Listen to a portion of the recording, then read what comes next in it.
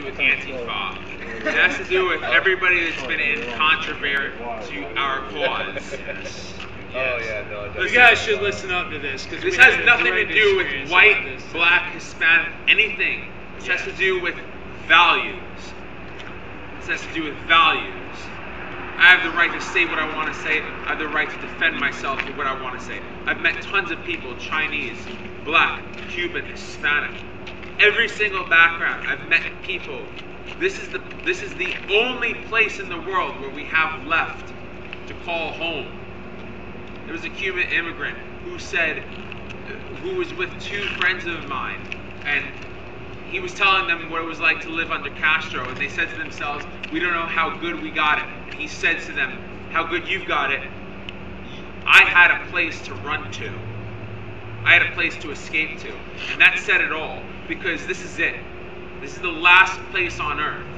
Either we defend this home that we have, this bastion of freedom, or we take a step and we subject our children and our children's children into 1,000 years of darkness. We can't let that happen. We can't let that happen, right? Save America. We can't let that happen. No. It doesn't matter whether you're white or black or Hispanic or Indian or whatever.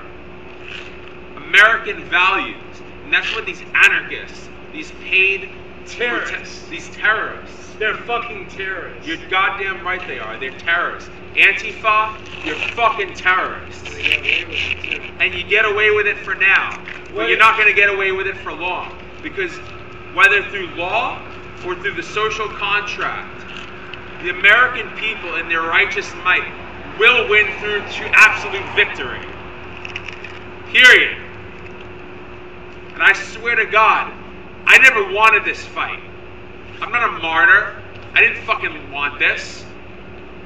But I'm calling it out right now. I'm telling you, you're a bunch of fucking pussies. We will fucking beat you. Punks. I'll look them in the eyes. I know they're punks. We will fucking beat you. What is a terrorist? A terrorist is somebody who uses intimidation for political means and coercion. That's exactly what they try to do. They use violent and criminal means to advance their political agenda. Exactly. And that's what we need to advance in our cause. They like to call us Nazis. Right? Him and I, we recently went to NYU when Gavin McGinnis was talking there, right? We're constantly called Nazis, racists. You're not a Nazi. You're not Nazis too. Exactly. Not a national socialist. Okay, but you know the reason they use those words? Fuck you. You know I'm not a Nazi. They use those words, Nazi, racist, because they're emotionally charged. They carry a lot of baggage with them, right? And they know that. Whether they know it or not, they do it. Right? What we need to do as a movement, we need to speak the truth. First of all, the truth. They are terrorists because they're using violence. They're fucking setting cars on fire, busting windows, attacking people that didn't attack them. They're not trying to people that don't even oppose. Yeah, they're using violence and criminal means They killed somebody to advance their political agenda. They're terrorists. That's what the fucking definition of a terrorist is. They call us Nazis. We need to call them terrorists because that's what they fucking are. And second of all, terrorists like Nazi carries bad things with it, right? So if they want to fucking use these emotionally charged words against us, we need to do it against them. But unlike them, they're using Nazi, racist in a very disingenuous way. It's not right, it's not true, but we'll use terrorist against them because first of all, it's true. Second of all, it carries that same meaning. And it's true. And we need to promote this on social media, in person, on signs, in voice. You know, we need to carry this. There's a reason why I read. We need to spread this truth. There's a reason why I read what I read because it's true and it holds right now beyond the fucking Iron Curtain and the Cold War to right now exactly what we face. There is a price we will not pay. There is a point beyond which they must not advance. We've got the numbers. This is a country based off of liberty and freedom. You think 4chan is just like some fucking fun meetup site? It's liberty incarnate. This is America. This is the place where your fucking voice can be carried. You know what happens in the fascist state, in the dictatorium or the totalitarian world? It's snuffed out. You're thrown into a chamber where nobody can see you again. These places. Yes, exactly. For what you believe, or for what you think, or for even just what you say. Dictatorship. Get off your fucking computer. Yes. Look around you for once. Exactly. If this were a dictatorship, the news media wouldn't be able to criticize Trump. They'd be thrown against the wall and shot. Exactly. I live in fucking China for and once. you get away with it. Does he? No. No. He can't just trolls them in front of them. He can't go to the fucking restroom without someone finding a way to criticize the way he takes his shits. You know? It's true. It's true. I've got liberal media sources on my phone. Washington Post, New York Times. The point is CNN, etc. The And point, they all are doing what you're saying. the point is this: is that this is the freest place in the world, and we all know it, and everybody that's watching us knows it. That's why they crashed Antifa's site twice. That's why they hacked their Twitter twice in the last 48 hours. Because we know that this is the last place on earth that we have a chance to express ourselves freely. If we lose this, there's nothing left. What else is left? What else is left? England? England, where they're arresting people for being quote-unquote racist? I don't think so. Australia, where they took away their guns in '96? I don't think so. There's nowhere else left on earth. This is the last place. We need to promote freedom here. We need to promote freedom abroad. We need to cherish the place that we have, and we need not to take it for granted. If we don't, we subject our children and our children's children to 1,000 years of darkness. We can't let it happen. It's not a battle we asked for. It's not a fight we want, but it's the fight that we were given. We need to fight with every last inch of ourselves. I never wanted this. I built my life up for a good life. I wanted something nice. This is not what I had.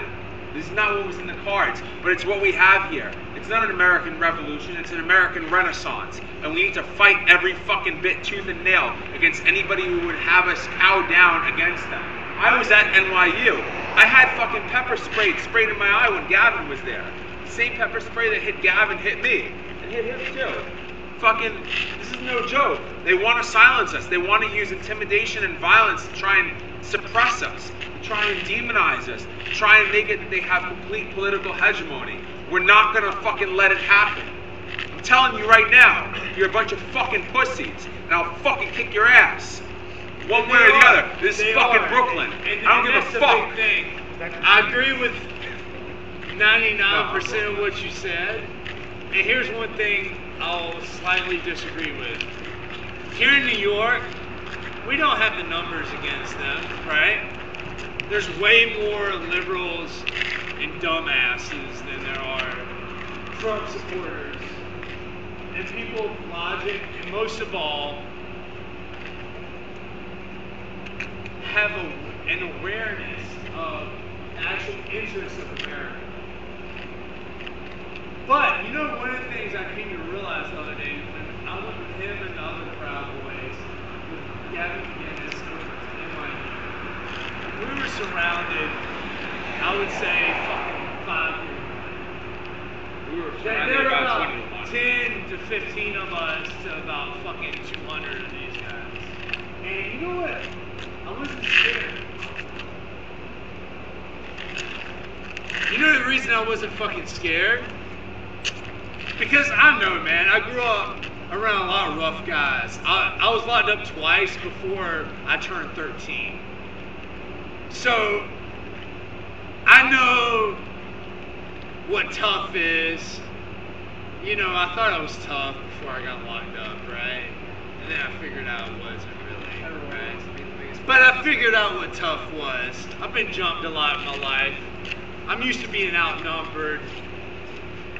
I served in the army, you know, and went to Afghanistan, was used to people trying to kill me, whatever, right?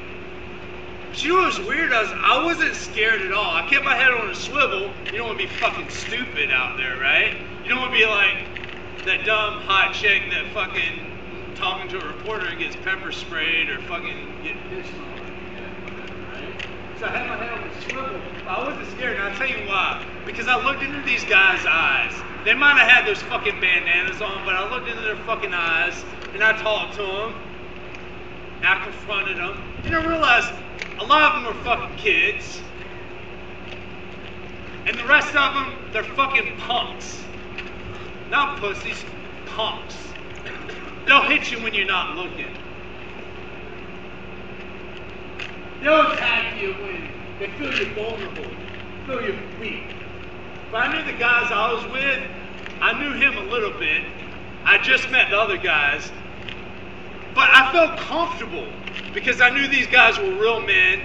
They were strong. They had my back, I had their back. And I tell you what, man, I'll put my fucking bottom dollar on this. If there's 10 of you strong guys that are willing to fucking fight, throw fists, defend yourself, defend a brother to your right and left, that's better than 100 of those fucking pussy-ass punks that are out there. Right. And that's all I gotta say, dude. That's right. Hell yeah. You ready, man? They will not fucking divide us. Goddamn right. He will not divide us? No. You will not divide us. Fucking Soros? Fuck you. Go back to fucking Hungary. They'll shove it up your fucking ass, you coward. Fuck you. As for Antifa, you bunch of anti-fags, fuck off. This is fucking real New York, alright? We're not gonna be cowed down and intimidated by you. Fuck you. And you wanna come say something in my face? I'll be right fucking here. I'll fucking rip that bandana and shove it so far up your fucking ass, your whole fucking head will be like, what gender is mine? What gender is mine? Fuck you. He's gonna be your fucking president for the next 8 fucking years. Suck a dick, bitches. We're out of here. Nice to meet you guys. Are you Naruto? No. Racist. I didn't ask him. John? John?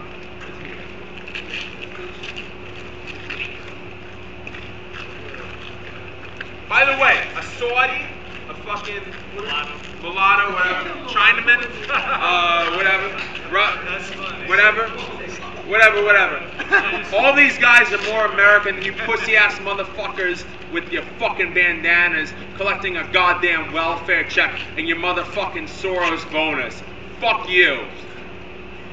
And if you're a fucking socialist, there's only one message for you. Fucking surrender. Because you're not gonna fucking win here. Helicopters. This is our fucking streets. Alright? This is our fucking streets. You get that fucking straight, come see me.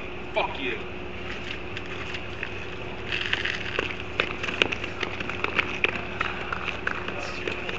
Congratulations. Congratulations. Congratulations. Congratulations. Right. I think with that, We're not going to be quiet anymore, and we're not going to give up. That's all. Free helicopter rides. Free helicopter rides for communists only. Come on down to fucking